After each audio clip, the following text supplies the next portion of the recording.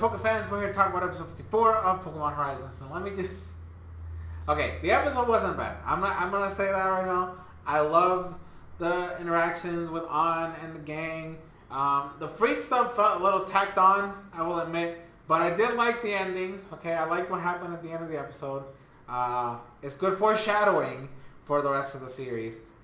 But here's my key takeaways from this episode. I feel more confident in Freed now not being a bad guy. He goes into his old workplace where the Rakurium, whatever the fuck the thing is called, exists or was created or is being investigated, analyzed, studied, all that stuff, okay? And Spinel was out there being sus as fuck, like always. I've always said Spinel's actually like, Spinel is like the villain that I'm most intrigued with out of every one of the explorers. So I'm glad that they're not just throwing him to the wayside, right? Like we have Sango and Onyx, you know, chilling with the kids, right? So I'm glad that the other explorers aren't like hiding away or they don't exist anymore. So I'm glad that he's still a thing and he's using his intellectual capabilities to sneak in to his fucking building and stealing this crucial item, whatever the fuck this thing is. We don't know what it is yet.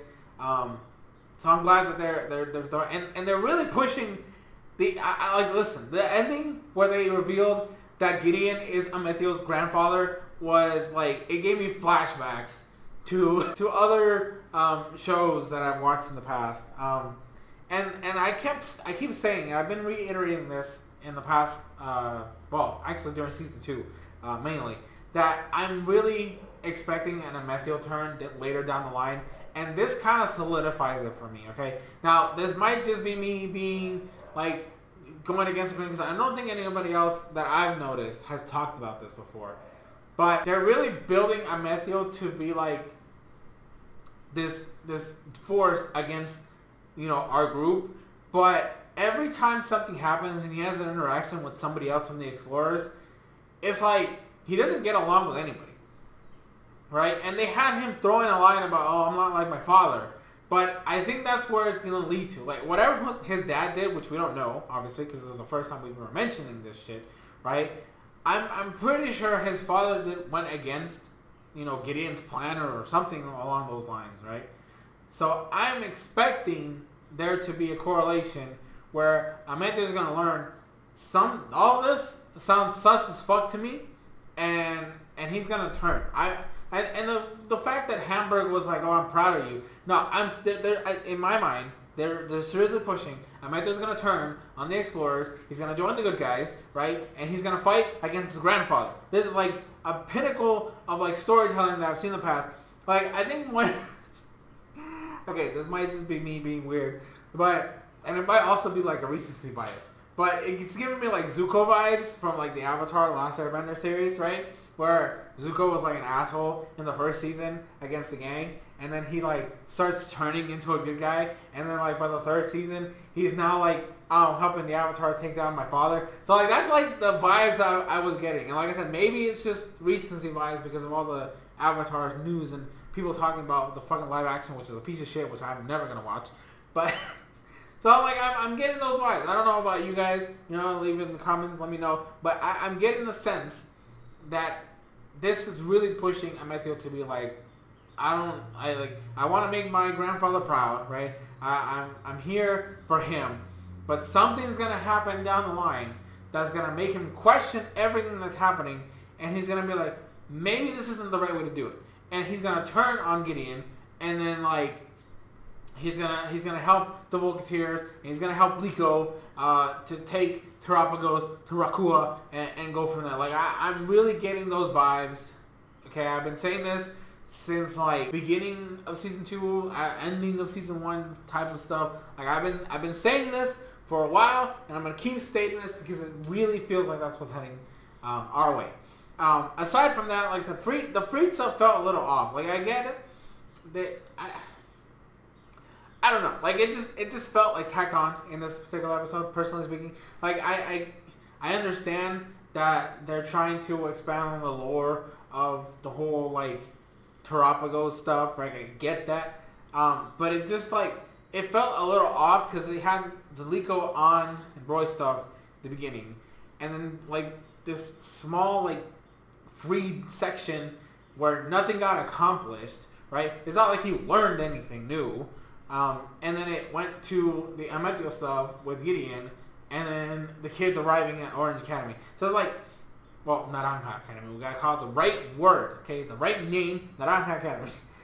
So it just felt like it was tacked on in there for no reason other than, like, the only payoff to that scene and that whole section is the fact that we know Amethyst is after. And this is why I say I feel like Amethyst is gonna turn, because he doesn't even trust his compatriots, right? He doesn't really care for anybody else than the explorers, and it might just be his like ego because like, oh, I'm the grandson of our leader, right? I just personally don't think he trusts anybody, right? And that's what's gonna lead to his eventual turn. Like, you know, I don't like these people, and I don't even know if what I'm doing is right anymore, and then he's gonna turn. Okay, I'm sorry I've been rambling a lot about the whole Amethyst turning, but this is like the focal point of this entire episode. Like I said, the On stuff was fine. I actually like On as a character. I was hoping for more of her interactions with Liko, because like they set her up to be like the best friend at the beginning of the series, and then she hasn't really had too much of a focal point.